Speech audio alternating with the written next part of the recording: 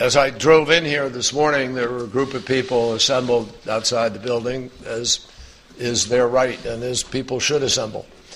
And some of them, I heard them saying, keep your hands off Syria.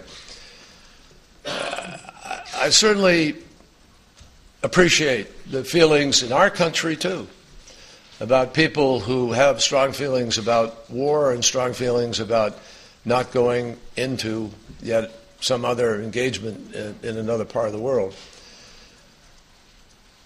But I think it would be good to hear people saying to a dictator, keep your hands off chemical weapons that kill your own people. The United States of America, President Obama, myself, others, are in full agreement that the end of the conflict in Syria requires a political solution. There is no military solution, and we have no illusions about that.